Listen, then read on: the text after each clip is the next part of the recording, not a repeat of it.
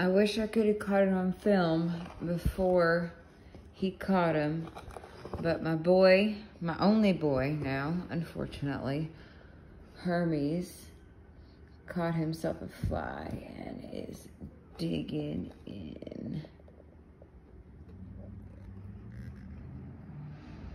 He is a male regal jumping spider, also known as Phidippus regius. And he's been sucking on that fly for some time now. He is hungry. So this is his enclosure. I gave him a little bit more room just because he's the biggest, and I'm pretty sure he's only got 1 or 2 molts. Honestly, probably just 1 before he becomes mature. So this is Hermès' enclosure. He's got this little hide that I made from scratch. It's a tunnel. He can go in that way, and he can go through that way, and he can go through that way as well. And then he's got this little chala wood thing he can crawl in. He's got one of his little nests inside there. I don't know if you can see it. My camera is just having some trouble focusing right now, but he's got a nest in there. He's got a little nest right here. And he seems to like his enclosure a lot.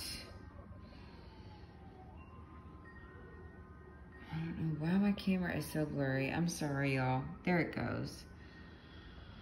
He's also got himself a little pond with a lily pad.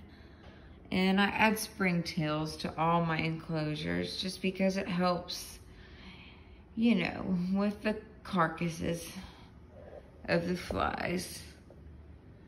And it helps prevent mold. They're my cleanup crew, which I learned from somebody on a spider group. And boy, he sure does love that blue bottle fly. I wish I could get a better angle, but he's just munching away. Anyways, that's Hermès' enclosure. We'll move on. Okay, we'll move on to the next one. What's really neat about these enclosures is that, let me put my phone down for just a second. I feel it'll just prop up.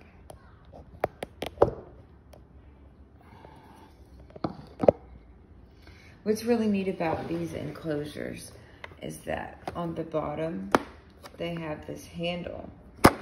When you open it, it closes, and when you close it, it makes a tight seal. So you just have to be really careful about opening and closing it and making sure they're not near the bottom, because I've had mishaps before. So this is Nyx's enclosure, which I also made from scratch. She also has a chala wood, and she has made her hide, one of them anyway, in a butterfly. You can see her web right there. And she's got a little wrought iron fence that I decorated.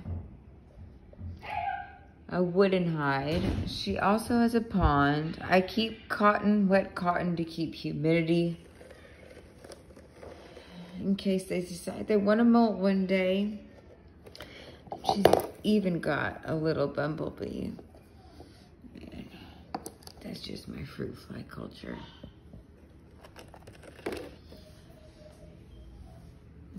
I I just fed Nyx. I believe she is looking for her fly at the moment. But boy, does she catch her flies in no time.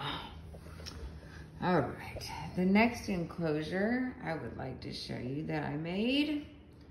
Well, okay, yeah. This is Xylith's enclosure. She is preparing to molt because she is probably the fattest little spood I've ever met. Her appetite is absolutely ridiculous. And right now, she has made her little home inside here. I will open it so you guys can see inside. So be very careful.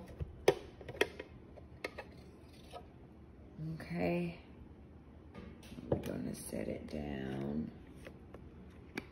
So this is what it looks like whenever it's outside.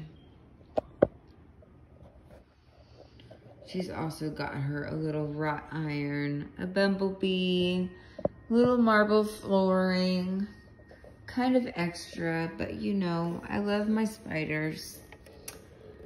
And there she is, in there molting.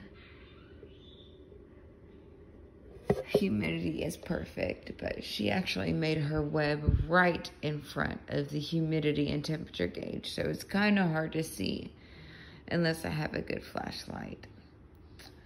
So we are just gonna put this back on. It goes this away. And always be careful, even though she is molting. We want to be careful when we put the lids back on. Tight seal. There we go. Xylith. And just so you know, I have made an order from Spood Manor on Etsy. And she has the most amazing spider enclosures. Hoping to move Xylith into her Spood Manor when it finally gets here. Because I like for my spiders to get bigger and their homes to get bigger. You know, it's just me. And this is Eleanor's enclosure. It's just a Zilla. I bought it from Petco. And originally I had her in something bigger, but she didn't really seem to come out as much in the bigger enclosure. So I moved her into something smaller, and she is much less shy. She's in here. Just a chillin'.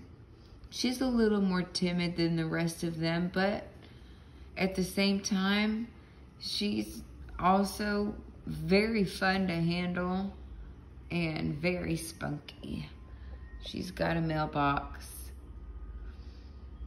and they all have humidity and temperature gauges.